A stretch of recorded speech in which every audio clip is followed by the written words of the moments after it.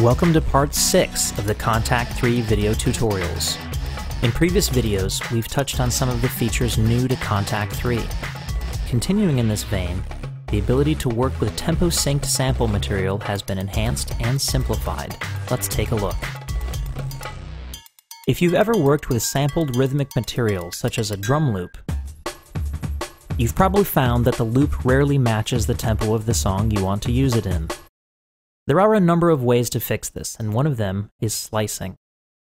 Slicing breaks a loop up into individual rhythmic pieces, each of which can be triggered independently, allowing the loop to smoothly respond to tempo changes. Slicing in Kontakt 3 begins by turning on the grid. The easiest way to get usable slices is to have Kontakt do it for you. By changing the slice threshold, Kontakt will automatically identify ideal places to slice the loop based on the rhythms in the sample. Once the slice points have been identified, clicking Use Beat Machine will cause Kontakt to treat the slices as individual samples that will now respond to tempo change.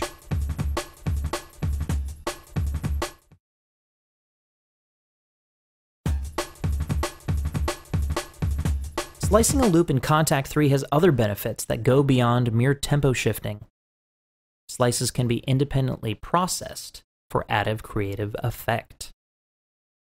By selecting a given slice and choosing Reverse, for example, only the selected slice will be reversed. You don't have to stop here.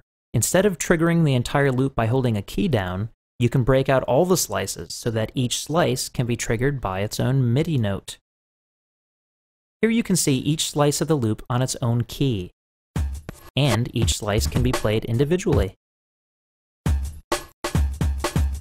As you can hear, it's like playing a drum machine whose sounds have been built exclusively from our audio loop.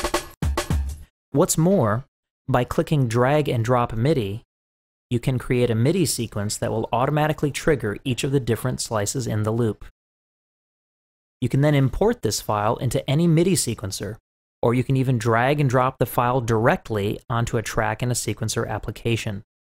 From there you could perform any number of creative maneuvers, such as rearranging the MIDI notes in the sequencer to trigger the slices in a different order. To see even more creative possibilities, check out the next video on one of Kontakt 3's most powerful new features, zone envelopes.